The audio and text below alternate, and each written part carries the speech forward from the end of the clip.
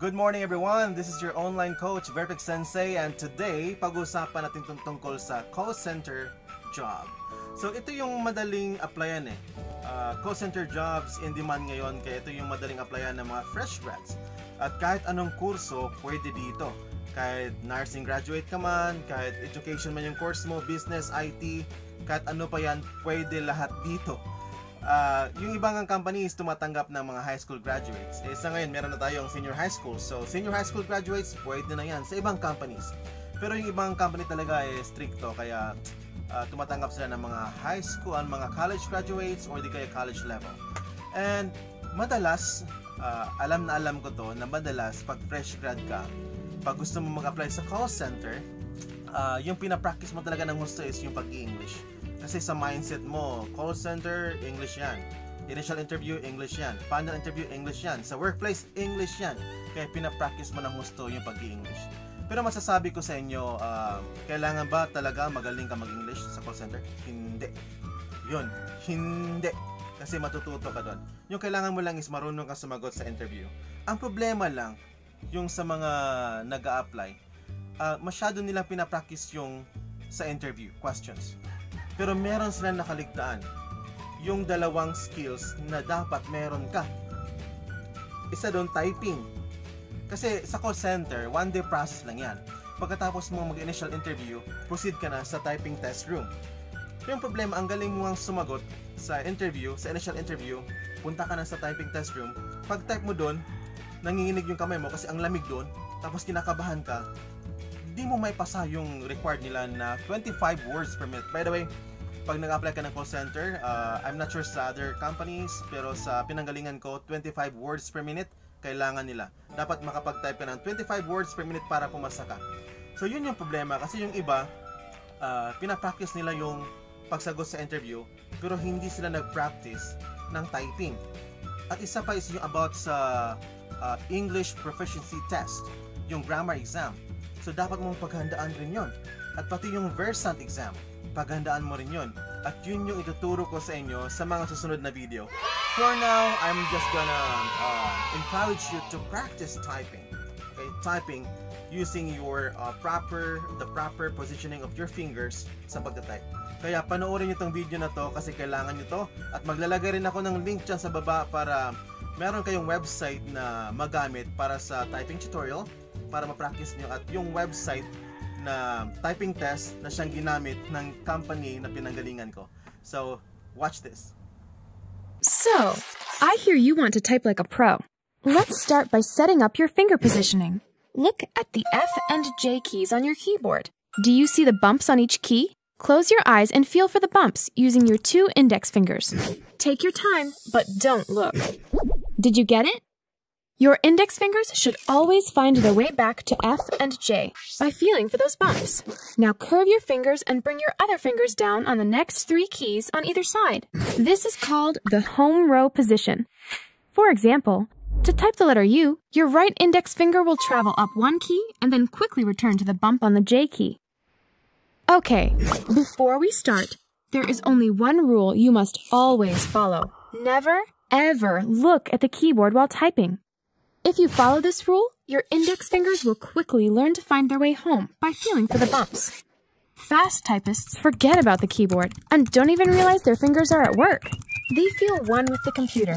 After some practice, you'll start feeling it too. The computer becomes a part of your body and your mind is in full control. Let's get started. So guys, ito na yung typing test na siya mismong ginagamit ng call center company na pinanggalingan ko.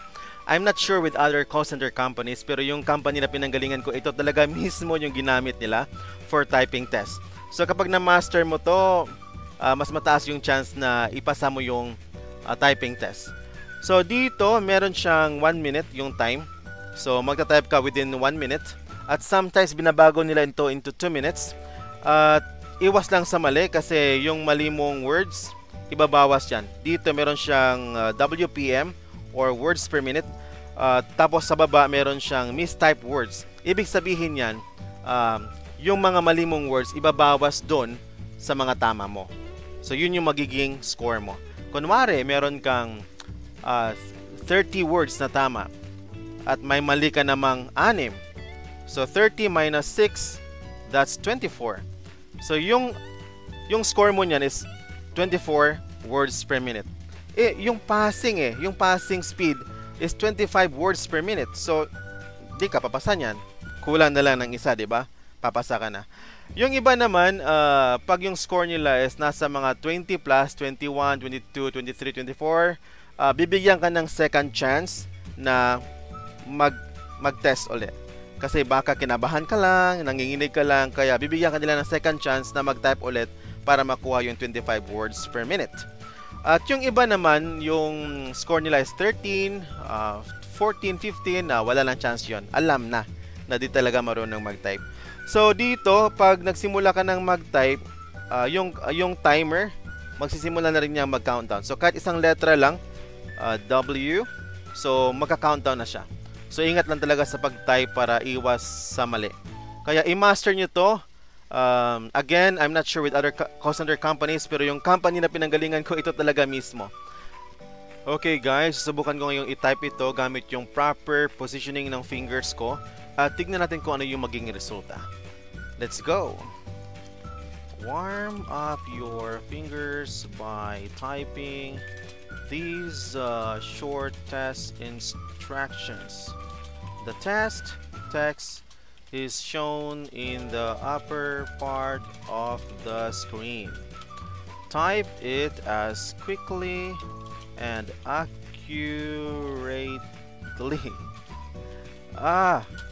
as possible until the test time is up.